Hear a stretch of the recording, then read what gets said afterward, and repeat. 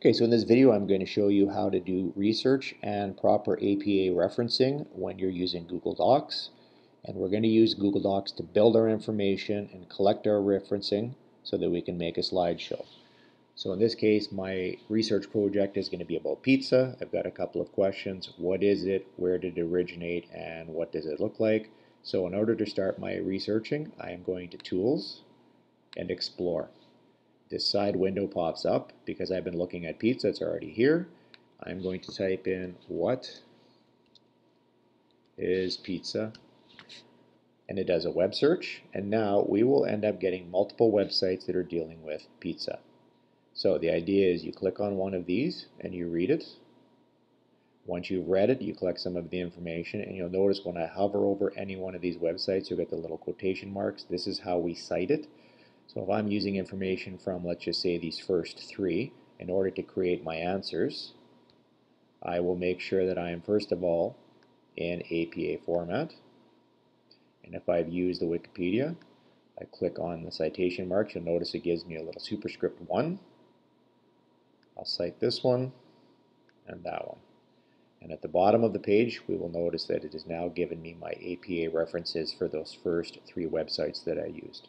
So now that you've done your reading, you've collected some information, you will type up an answer to what is pizza and where did it originate. You are not copying and pasting, you are writing it in your own words. Now further down, I have a question of what does pizza look like.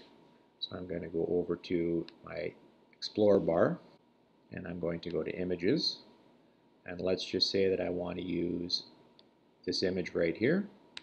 I click a plus, it adds it into my doc. If I right-click it, I'm going to copy the URL link. I go back into my Explorer window, and I'm now going to paste that. And when I paste it in, it goes to the website that had that image, and I can now also cite that.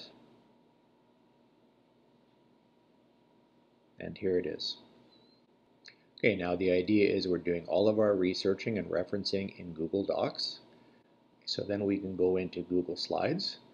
We can start putting our slideshow together, and you'll notice that I have the same questions from before. And what you'll do is copy and paste your information that you collected from your Google Doc and put it into the slide. And then the idea is the last page is your references. Okay, so then the idea is we will copy and paste each one of these APA references from the bottom of each page.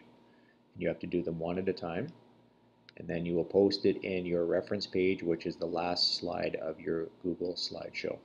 Okay, so just to recap, you will be doing all of your research in Google Docs. Use the Explore tool and reference all websites and images in APA. Then you will copy and paste that information that you typed up into a Google slideshow, and then copy and paste all the APA referencing onto the last slide.